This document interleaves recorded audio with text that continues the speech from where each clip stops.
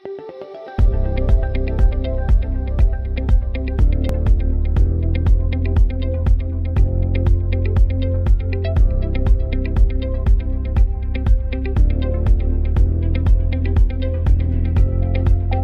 back to Inuvika's Take 10. I am Edward Adlers, Director of Marketing for Inuvika, and as always, I'm joined by our Director of Technical Services, Alex Perkins. And today we're talking all about OVD Enterprise 3.0. It's Inuvika's latest release of our app virtualization platform. And 3.0 is our biggest release to date, and it's full of new features and enhancements that focus on the user experience and making it even better. Now, our customers tell us that OVD delivers an already great user experience, whether it's the fast application and session launches or our intuitive user modes like app mode that integrates OVD virtualized apps onto the user's own local Mac, Windows, or Linux desktops. The OVD delivers a rich user experience that's fast and easy to use. So 3.0 now is building on that already great user experience. And we're going to take a look at some of those features today, as well as in part 2. So let's start by bringing in Alex Perkins again. Now, Alex, you've had a chance to work with 3.0, both in a pre-sales as well as some early customer deployments. What is the early feedback that you've heard and seen with 3.0? What new additions has attracted the most interest so far? Well, I think, Ed, apart from all the, some of the smaller features, resource containers is by far the biggest change that is drawing attention to the product here.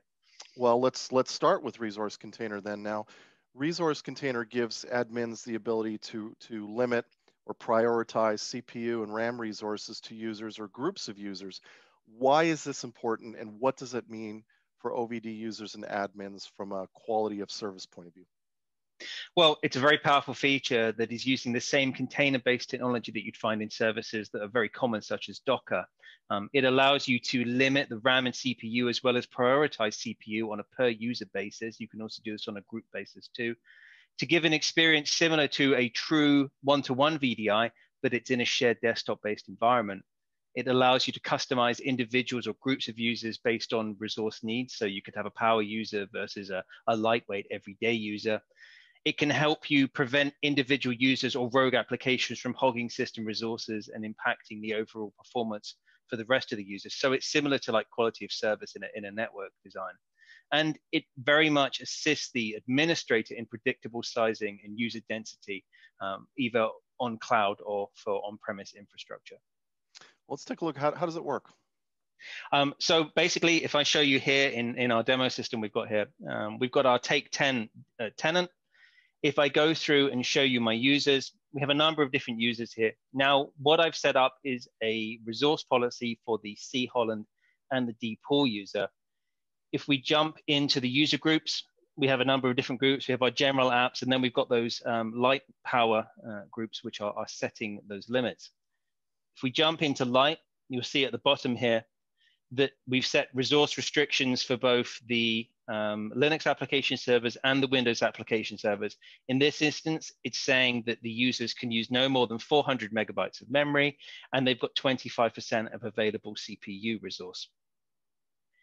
A user that is a power user, so this will be the D pool user, is allowed 50% of the available CPU resource, regardless of the operating system, and 2 gigabytes of available memory.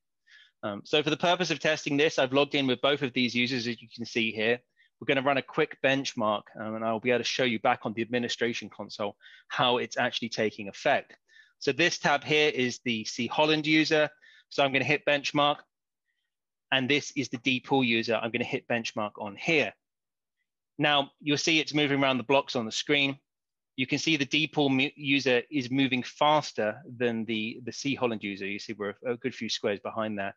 And that is because of those CPU and memory limits that we've put in place. Now, if we go and have a look back on the service tab, we'll jump into the Linux application server, as that is where these applications are running from. We can go and see that the Charlotte Holland user in this instance is using just around 29% of available CPU, and the Derek Pool user is allowed to use 42% of available CPU. You can also see the memory restrictions are different as well. So we've got a 400 megabyte memory limit for Charlotte Holland, but we've got a 2 gigabyte memory limit for Derek Pool. And the other 2 users on there are currently in a disconnected state, so they're using what's left of the available memory on there.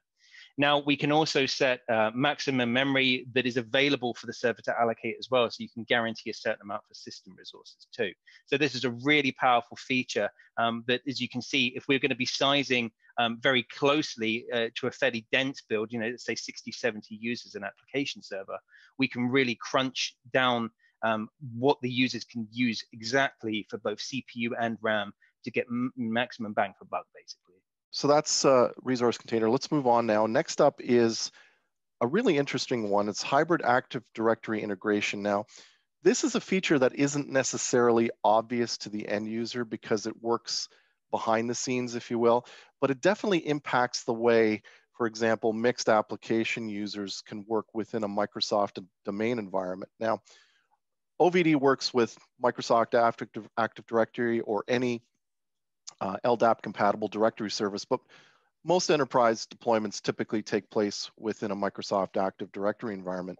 But there are implications to using, for example, Microsoft roaming profiles when it comes to app virtualization and specifically users of Linux applications. So Alex, this is a little bit complex to explain, but explain to us what hybrid AD integration does and what problem does it really fundamentally solve? So ultimately, it's giving you the full benefit of Active Directory mode, but you can still use OVD to manage user profiles, which historically we weren't able to do. It used to be that if you had Active Directory, the OVD file server was no longer available. You'd also lose access to Linux applications too, and a number of customizations that OVD would offer.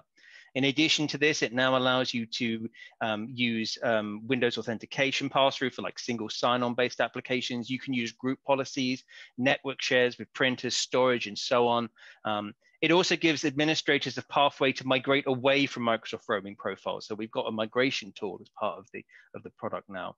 And as I mentioned before, you can use Linux applications in a true Active Directory environment now. So where before it was one or the other, you can now have the best of both worlds and everything plays nicely.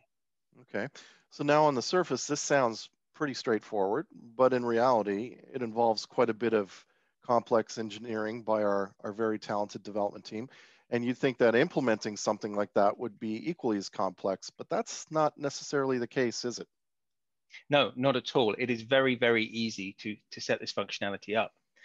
So if I just jump back into the administration console here, if we go over to the users tab, we switch into the domain integration tab. Bear in mind, I'm using the internal database on our demo system here.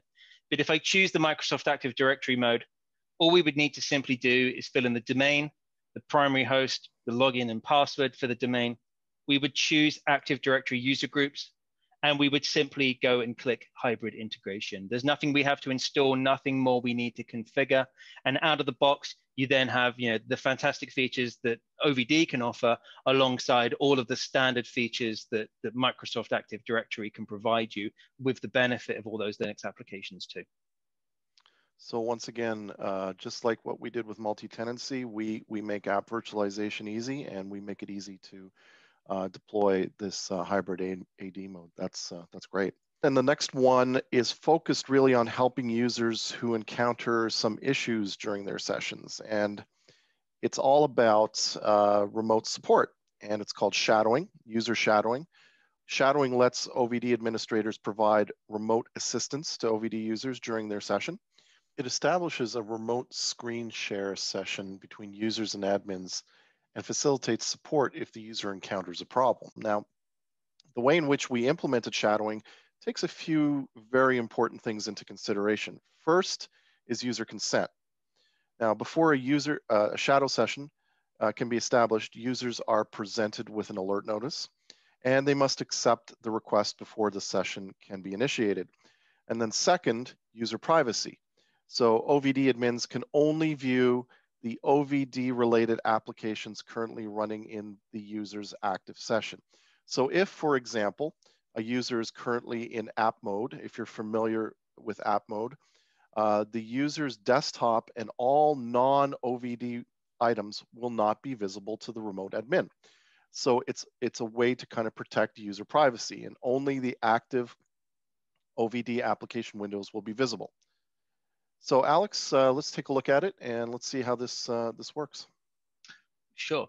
So looking back at the administration console here, we have 3 users logged in. I have Harriet Carpenter, which is a desktop mode in Windows. I have my support user, which is where I'm going to run the shadowing session from, which we'll see in a second. And then we've got T. Jones, which is a portal-based session running out of the web client. As Ed was saying, with application mode or portal mode, we can only see the running application rather than the whole desktop experience. So I'm going to show you how both of those work. So this is that desktop session running on Windows. This is my portal session running just as part of the web browser.